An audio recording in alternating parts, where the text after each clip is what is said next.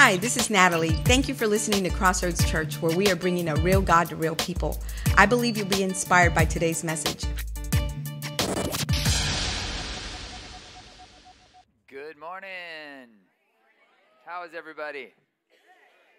Hey, well, hi, I'm Joel. I'm the teaching guy around here. Honored to serve under Pastors Marcus and Natalie Avalos, who have been faithfully pastoring this church for about 15 years.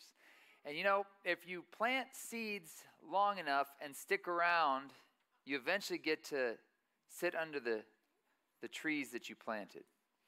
Sometimes you just got to wait. And we're in a season right now of tremendous growth here at the church. If you didn't notice, we had to add a lot of chairs this week. We added more chairs because there's more of y'all. So we added a bunch of chairs this week. And you also may have noticed there's a new building out there. Somebody donated us that building. It's going to be 3,000 square feet for administrative purposes. So we'll be able to blow out this wall over here and expand our kids' area. So a lot of cool stuff happening, but with growth comes a lot of other responsibilities. And we had something happen over the last 2 weeks, and so we're just going to put this out there, leave it with you, and see if you want to be part of helping with it. You probably noticed we don't take an offering around here, and we don't usually ask for money. But last week we had two things happen that we were not anticipating. One, the AC went out, which you can always kind of anticipate an AC going out before the summer, right? So that's going to be about $6,000 for the supplies to fix it. And it's for the kids. Do it for the children, okay? So it's the kids area, the AC went out. We've got the guys to fix it. We just need all of the supplies to fix it. So we've got guys in the church that are going to fix it. And the second thing is that building out there is amazing. Somebody gave us that building. It's a several $100,000 building, but you have to put it together. And that's going to cost about $30,000 to $40,000. So if you feel the need or the desire to be part of that project, we're not going to be bringing it up on a regular basis, but we wanted to throw it out there. You can just give through the little red box in the back. So, second thing, our worship pastor, Jeremiah Roby, the man, the myth, the legend right here, he had a new song come out this week on all the platforms. I listen on Spotify. You can get it on iTunes. It's a song called What Would You Have Been Like? It's a song about a challenging miscarriage they went through. And so if you've got somebody that's been going through something like that, struggling with that, it could be a really encouraging song for them. Do we have that slide for that? We don't have the slide for it. But anyway, just put in Jeremiah, R-O-B-Y, on Spotify or iTunes and all that. You can stream that music for free. So y'all ready for this? Yeah. Dun, dun, dun, dun, dun, dun, dun. All right.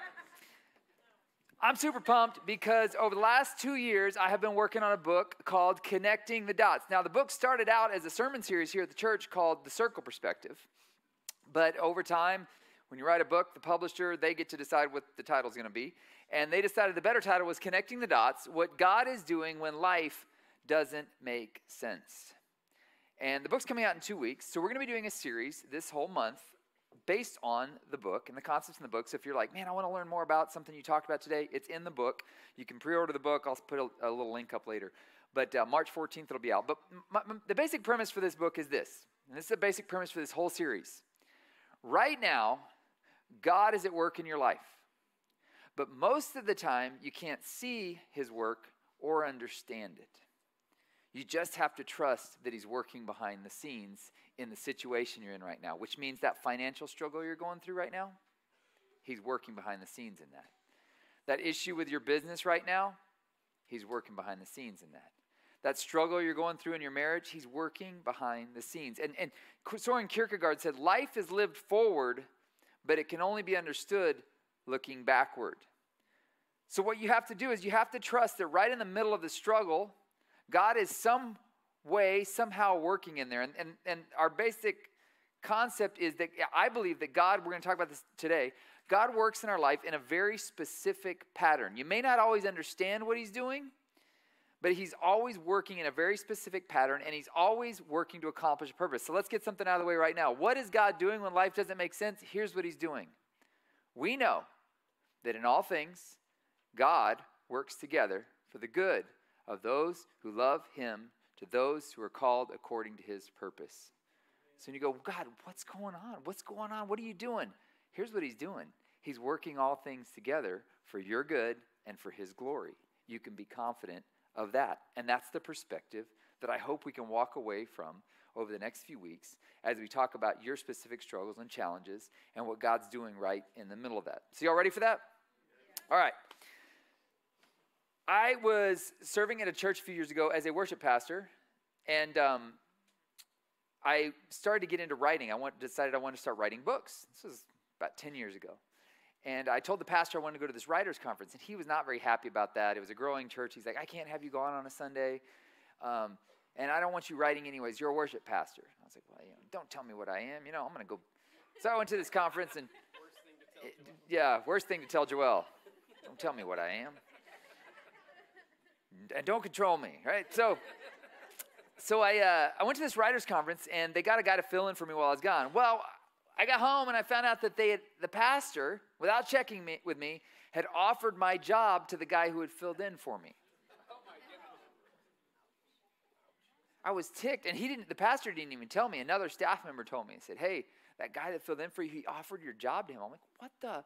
So I went to this guy. He's a good friend of mine. I had gotten him back into ministry after he'd made some dumb decisions. I was like, what are you doing? He's like, no, you're not fired. You're just not going to work there anymore. I'm like, that sounds like fired. No, don't think of it as being fired. Just think of it as you not being the worship guy anymore. I'm like, well, what? Long story short, it was very devastating. I felt totally betrayed. I felt hurt by the church. I felt like I had just gotten completely burned. And I remember that it threw us into this chaotic season because just 3 months earlier, that same pastor had said, hey, I want you to stick around, so I'm going to give you a pay raise so you can go buy a house. And we had bought a house. We had spent a month remodeling it, and we'd been in the house a grand total of about a month when all this went down. And all of a sudden, I was jobless. It was a devastating, confusing, chaotic time. It was really hard because I didn't really want to go back to that church for obvious reasons. But every church I went to in town knew who I was, so I'd go to church and they're like, what are you doing here? I'm like, I'd have to tell them the whole sob story of what happened to me. It's a very awkward, lonely feeling time. And I just remember just being so angry and hurt and bitter. Well, I got over it. But what's interesting is, a few years ago, Emily and I felt like God was calling us to start a retreat center for pastors out in Kerrville. So we built this retreat center out there for pastors and people in ministry who just need a break and need to get away and need to get some counseling. I have a master's degree in counseling. And the first person who called me once our doors were open was a pastor. He called me and said, hey, you're never going to believe what happened. I showed up at church on Sunday, and the elder board met me in the parking lot and said, you don't work here anymore. Go your merry way. And he's like, what do I do? And I'm like, well, welcome to the club. I've been there. And I look back at that experience. He came out to the retreat center, and we hung out. We had dinner with him, had a great talk with him. I said, look, man, now God's really ready to use you now, because I'm convinced of something A.W. Tozer said. He said, it's doubtful whether God can use a person greatly before he has first wounded them deeply. I'm like, I don't like that, but the fact is God oftentimes allows a wound into our life before he can use us in great ways. And I think part of it's just to humble ourselves and make us realize that it's all him anyways that does it. But I thought about that. I was like, if I had not had that horrible experience happen to me back there, I don't think I would have fully understood what that guy was going through later, 10 years later, helping this guy now. And I see God used that thing that happened in my past to prepare me for what he wanted to do with me in the future. And I believe with complete and total confidence, that is the way God works. In your life, right now, whatever you're going through, if you can keep your heart pure and keep your perspective lifted, down the road, it's quite possible that the worst possible thing that happened to you could actually become something that God turns around and uses for something absolutely amazing in your future. And here's the really good news. Even stuff you messed up, even the mistakes you made, God is so powerful, he can even turn those things around into something that gives you a message and a purpose in the future. My mentor, David Nicholson, he says this way. He says, Joel, God already accounted for your stupidity in the plan, my friend.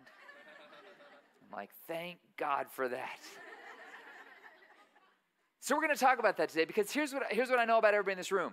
Every one of you right now, if we were to talk for a few minutes, there's something going on in your life, and it's confusing you a little bit. You're probably asking this question right now. You're going, why? Why is this happening? Why did he leave? Why did she leave? Like, I thought this was going to be forever. I thought the marriage was going to last forever, but now we're signing the divorce papers. Why? Financial struggles. You're like, man, God, I've even been faithful in my tithing, and we're struggling financially. Why? Why is this happening? Maybe you've been calling out to God looking for some sort of an answer from him, and he's not answering. Going, God, why are you so silent? Why aren't you talking to me? Why aren't you giving me the answers? We all have these seasons we go through. We're like, why? What's happening? And as a counselor and as a pastor, I have learned something, and it's this. When you're going through a struggle, why is not the best question to ask? Because there may not be a real clear answer right now, because remember, life is only lived forward. It's lived forward, but it can only be understood looking backwards. I'm convinced of this. The better question to ask is, how am I going to respond? Why is for later.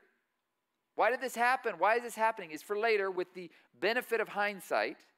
How is for now. How am I going to respond in this situation to what's going on? You know, I've often joked that when I get before God, I'm going to ask him a few questions about some things.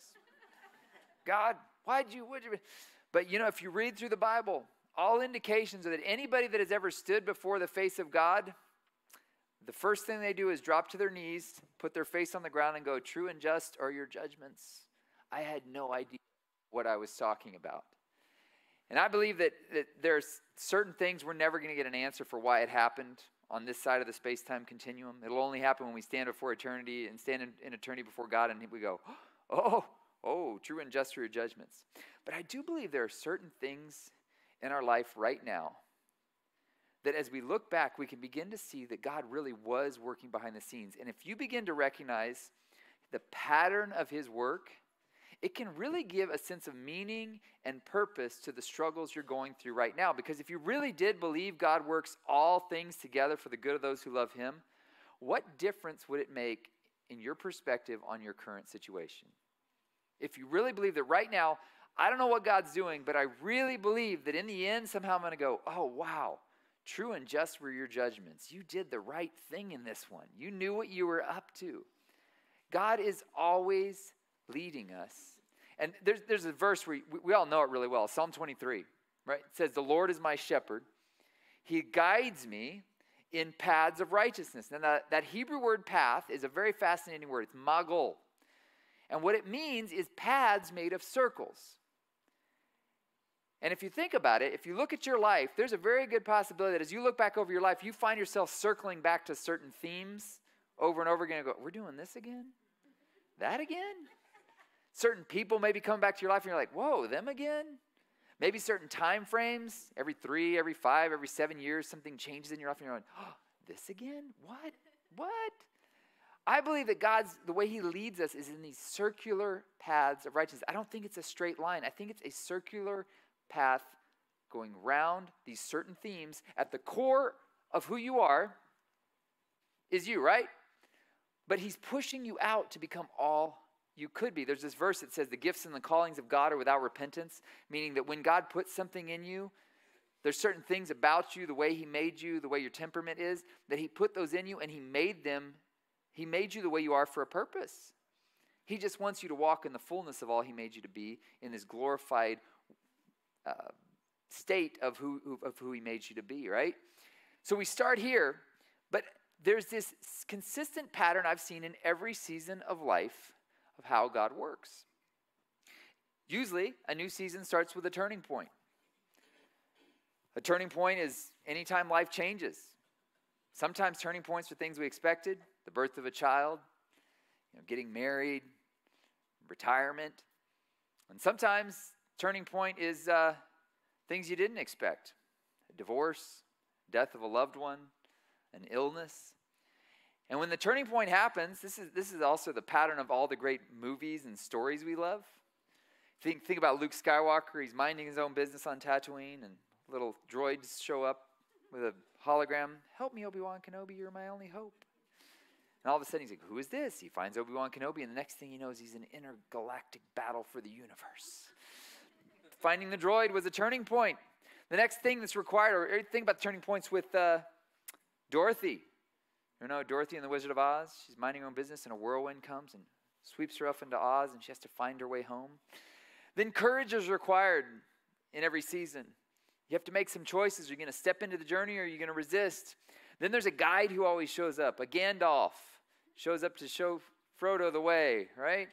Or Trinity shows up to show, or Morpheus shows up to show Neo in the Matrix. Thank you. Yeah. You must be a Matrix guy. Yeah. All of them. Okay, yeah. See, we love heroic stories. It's an example of that, right? And then a decision, they have to go all in. Then they face a series of challenges. They face a dark cave. So this is the sequence. And I believe that in every season of life, if you can come to understand this, which is what the whole book is about, each chapter is about one of these stages, you can begin to see how God's working and what to expect in each season. And it's not a perfect every time, like the lines aren't clearly divided, but it's a general pattern of God's work in our life, but it's always expanding out from who we are. And there's this verse where Paul's talking to the Corinthian church, and he says this. He says, if we're out of our mind, it's, as some say, it's for God. Like, have you ever noticed that when you come to Christ, you feeling like God's calling you to do something, people are like, who do you think you are? Like, are you out of your mind? Like, what are you doing? I know it seems crazy, but I think God's telling me I'm supposed to do this. He says, if we're out of our mind, it's for God. But if we're in our right mind, it's for you. And he says, because Christ's love compels us. Now, this is a weird word because in some translations, the Greek word for this, it actually says constrains us. My mom, when she first read the text, she goes, my Bible says constrains. And I was like, ooh, I've got a real problem here. Well, I started looking up the word. And the word is this, Synechō. And Synechō means to be held by, to urge, impel, or to press together with the hand. So what it's basically saying is Christ's love comes around us, and then he squeezes us like a tube of toothpaste, pushing us out to become all we can be. That's how Paul describes God's love for us. He says, hey, I love you just the way you are, but there's way more in you than this. I'm going to squeeze you to become all you can be. And I'm telling you, I've talked to people as a counselor who are at the top of their game.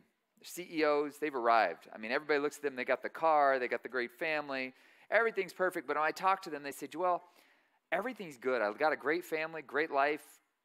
I love everything about it, but I know there's more in me that I'm supposed to accomplish. I know there's more in me than this.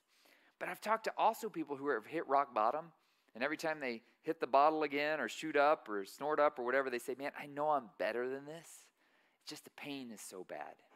And I'm convinced that the Bible says we need to be content in every circumstance, but I also believe there's this sense of holy discontentment that when God's love gets in you, you can't help but want to be more than you are right now. And he puts this holy discontentment in you. You say, man, I know there's more in me than this. And that is a good sign if you're feeling that, because it means God's love is pushing you to become all you can be. And what's going to be required is to embrace the adventure.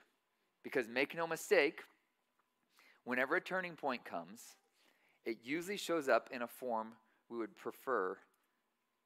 It's not in the form we would prefer, better said. Yeah, I say it's not an adventure until something goes wrong. When the turning point comes, the adventure starts. But it usually starts with something we never would have asked for on our own. I mean, sometimes we think we asked for it. Like, oh, I want a kid. And then you get a kid and you're like, whoa, who was ever ready for having kids? Anybody? No, you just got to dive in and go for it. Who's ever ready for being married? You thought you were. It's going to be so great. We're just going to be making love all the time. And then you get married, you're like, oh, she talks back? Like, whoa, what is this? Nobody's ever quite ready for it. So when life happens, you have a choice to make, okay? You can see the adventure in one of two ways. The unknown of the future, when life changes, you have these choices to make. One is you can see yourself as a victim of your circumstances. You thought he was going to be faithful to the end, but he wasn't. Your husband cheated on you, and you go, I wasn't supposed to be a single woman at this age, but here you are now. And yes, you were victimized by the situation. The problem with this is psychologically, when you see yourself as a victim, this is the danger of victimhood mindset.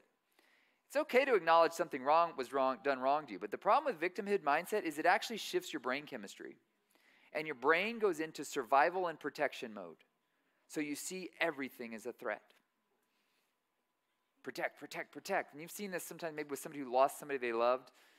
they immediately go into protection and survival mode. And it's fear. In fact, grief and fear go hand in hand a lot of times because it just feels like they feel like the same emotion.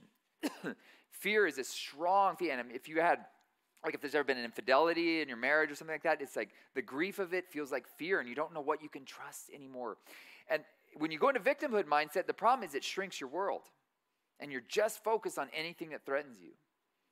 So that's generally not the best place to hang out. But there's another option. You can see yourself as an adventurer. When you have this shift in mindset, what actually happens to the brain chemistry is your mind goes into learning mode. And your mind starts to open up and go, okay, what is there to learn in the middle of this? And you actually begin to be open to possibilities. And it happens just with a simple shift in mindset. But you've got to have the perspective to realize what's happening. Too often when life hits, we go, why is this happening to me? As if the challenges of life are some unique burden that's been laid upon us. But know this, life is just hard. And whether you want the turning points or not, they're going to come. And you've got to make a decision, how am I going to respond?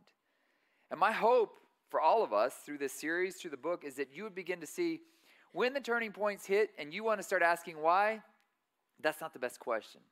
The best question is, how am I going to respond right now to what's happening in my life? And I'm going to choose to embrace this adventure, and I'm going to believe the adventure God gave me is the one I needed. You go, I didn't sign up for this. I didn't think I was going to be at this place in my life, in my 40s, my 50s. I thought I'd be much further along. I didn't sign up for this, but here we are. Here's the reality of the situation, and I'm going to embrace it, and I'm going to choose the path of courage, because that's what an adventurer does. And if you, one of my favorite authors, actually my favorite author, period, is J.K. Chesterton. He says this, an adventure is only an inconvenience rightly considered. An inconvenience is only an adventure wrongly considered. It just depends on your perspective on the challenges in front of you. How are you going to see it? You never thought you'd find yourself in your mid-30s addicted to this. And getting out of it's going to be hard. But you're going to choose to say, all right, Lord, I believe you're taking me on an adventure of freedom here. And I'm going to do whatever it takes in this hard adventure to get free from this. Lord, I've messed up my life. Make all these challenges, but I'm waking up now to realize I need to fix things, and I'm believing that this adventure you're sending me on is something you're going to guide me on. And the first step that's required whenever the turning point happens is to choose courage. Now, courage is a tricky thing because most of us have a hard time acknowledging our fears. I talked to a guy a few years ago. He was getting out of the military, very high-ranking military guy. And I said, what do you want to do next? He said, I don't know. He's like, I really don't know. And in counseling, whenever somebody says, I don't know what I want to do next, that's usually a sign of fear to me. So if you're looking at your life right now and going, I don't know what to do next, it's probably fear. But most of us don't want to acknowledge our fear because who wants to admit they're afraid of something? So I said, well, what do you want to do? Finally, after talking to him for 20, 30 minutes, he said, well, I've been thinking about going back to school, but man, I haven't taken a test in 30 years. I was like, oh, so you're afraid of a test? No, I'm not afraid of nothing. People shot at me in Afghanistan. I'm not afraid of anything. I'm like, are you concerned? He's like, oh, yeah, I'm a little concerned. And I'll be the oldest guy in the class. I'm like, well, are you afraid of that? Does that cause you anxiety? No, I'm not afraid of nothing, man. I'm like, okay, are you concerned that you'll be the oldest guy? Yeah, I'm a little concerned. Call it whatever you want, y'all. Worry, concern, fear, trepidation, whatever. We've all got fear. I mean, fear was this primal emotion we first felt when sin entered, right? Fear comes. And you have to acknowledge the fear, because if you don't acknowledge the fear, it's going to come out in weird ways. And you'll start doing all sorts of compensatory things to compensate for your fear. That's where alcoholism, addiction comes in. A lot of times it's trying to numb the fear. That's why they call it liquid courage, right? You're trying to numb your fear with all sorts of substances or sorts of responses, addictive responses. If you don't acknowledge the fear, it's not going to go away. It has to be faced. And this is the thing about fear. Fear does not go away until it is faced in small doses. Like an inoculation you get, to give your little child that live virus they give. You're like, you're injecting my kid with a live virus? Yeah. It's so that their body can build immunity to it and strength to it. And the only way you're going to beat the things you fear is by facing them in small doses. I had a lady right before church. She had surgery 2 weeks ago for something that they thought was going to be cancerous, and thank God it wasn't. I believe God healed her. And she said, my greatest fear was always to have surgery. And I found out I was going to have surgery. She said, and I went to God, and I was like, God, I'm so afraid. And he said, the only way you're going to beat this is to go through it. And she said, man, I'll never forget when they rolled me in on that operating table and it's happening. This peace came over me as I faced the thing I feared. And she's like, I'm not afraid anymore of this stuff. The only way fear goes away is when you acknowledge it and face the thing you fear in small doses. But the first thing you have to do is recognize the fear. And a lot of people, here's some of the key fears that I've seen that hold us back. First one is failure. So many people I talk to, they feel like God's calling them to do something, but what if I fail? What if I fail at it? And this is how I encourage them. I say, you probably will.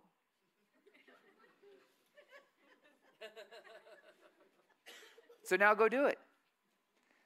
I can't tell you how many things in my life I have failed at. People look at all my successes and they're like, look at all those successes. And I'm like, yeah, but that's because I don't put failures on a resume. Do you ever put failures on a resume? Dude, I really botched this one. Look how I screwed this one up. And man, I drained the bank account on this one. You don't put failures on your resume. You only put successes. But failures are just as important as success. In fact, I think failures are more important than success. There's a guy that did a study. I talk about it in the book. Galenson is his name.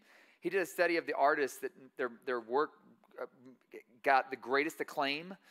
Guys like Da Vinci and Rembrandt. And they found that as you do scans of their work, you find that the final work that we see as the masterpiece was actually built upon layer and layer and layer and layer and layer of them tweaking the artwork.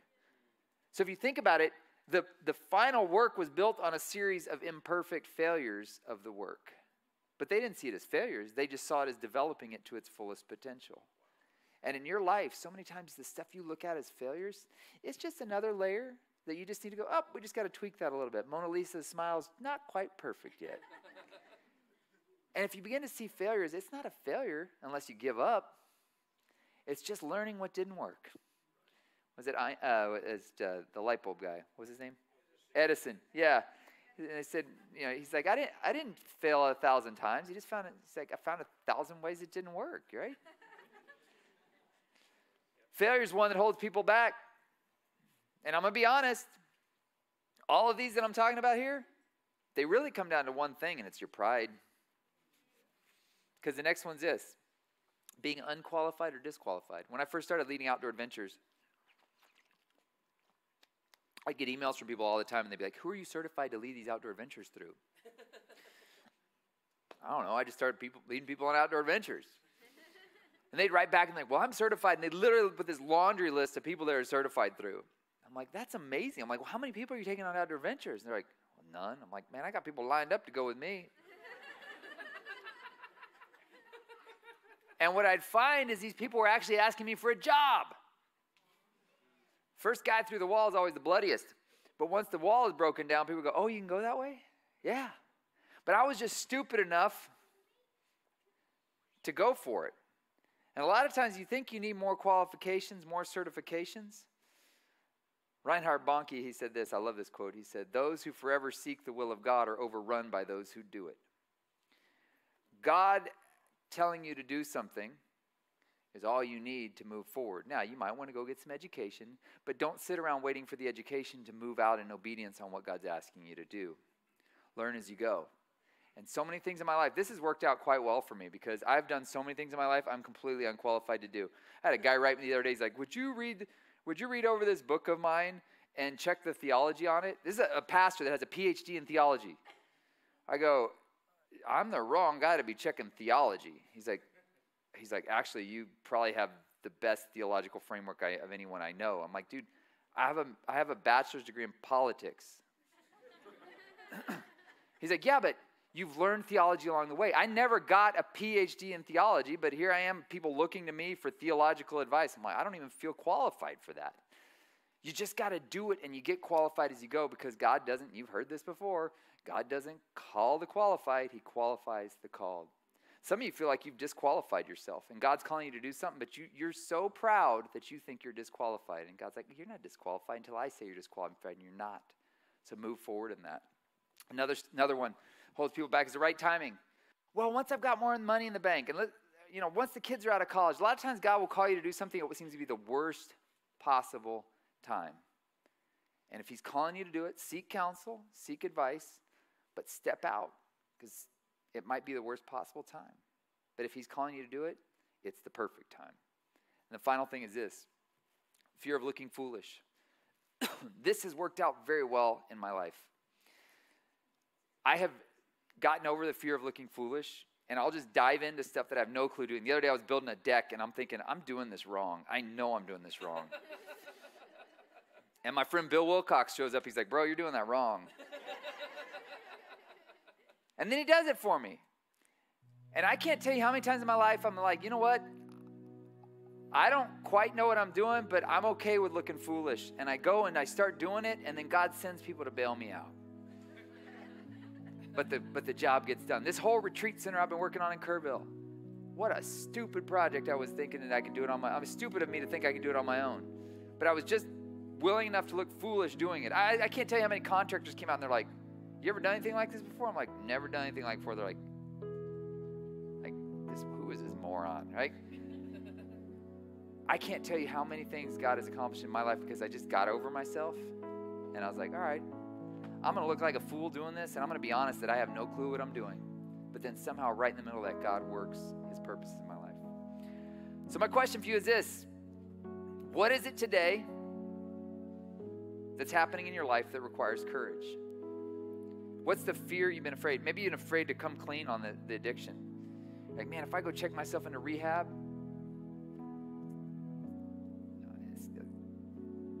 people are going to know. But the fear is holding you back from becoming all God wants you to be. Maybe God's calling you to step out and get involved in ministry or start a business or do some sort of art or something like that. What is it that God's calling you to do? And I would encourage you, acknowledge the fear, but recognize it ain't going away.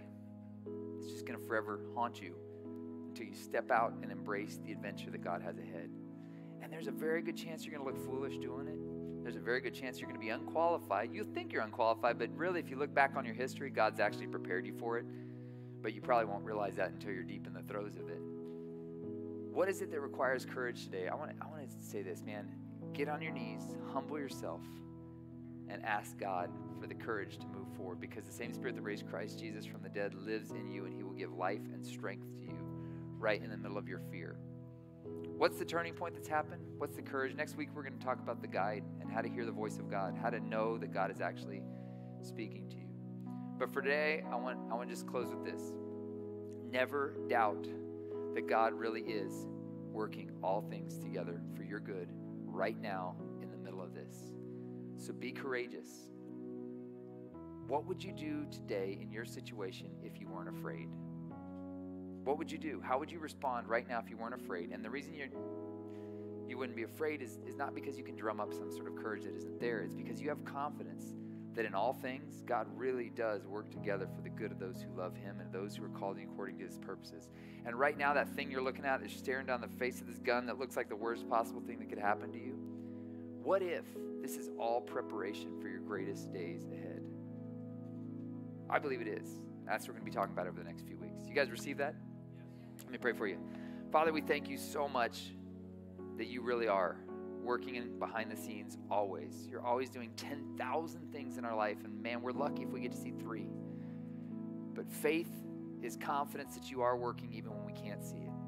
So I pray for those this morning, man, they've got some relational struggles or financial struggles or their own emotional torment they're going through, guilt. And Lord, I pray this morning, Lord, that you would just come in and fill them with the courage to face those things that they've been trying to ignore. And I just believe that you're going to take us to a new level over the next few weeks as we talk and look at your faithfulness in our life that gives us the courage to move forward. If you're here this morning and you have not given your life to Jesus, I'm going to give you a chance to do that. We're going to say a prayer in a second. If you say this and mean it with your heart, God's going to come and transfer you out of the kingdom of darkness, set you up an eternal address in eternity with him. Let's say this prayer together. Lord Jesus, we repent of our sin. We turn from our way. We turn to your way. Help us walk in your truth. Amen. Hey, if you just said that prayer, welcome to the kingdom of God. We've got some resources in the back to help you on your journey. If you guys want to do me a huge favor, pre-order this book right here. there's a link to it, and it'll be on your doorstep March 14th. We'll be continuing the series. Also, there's a YouVersion devotional on the YouVersion Bible app. It just went live this week with this series on it. So you can go to the YouVersion Bible app, put in my name or put in Connecting the Dots.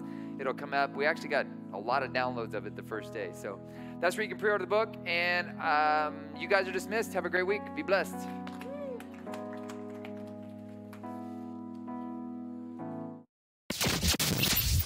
If you are ever in the Seguin area, come visit us on Sunday mornings at 9 or 11 a.m. Or you can just download our app and receive our weekly messages right to your phone. Just text CC Seguin to 77977 and click on the link that you receive. May the remainder of your week be enriched with God's favor and blessings.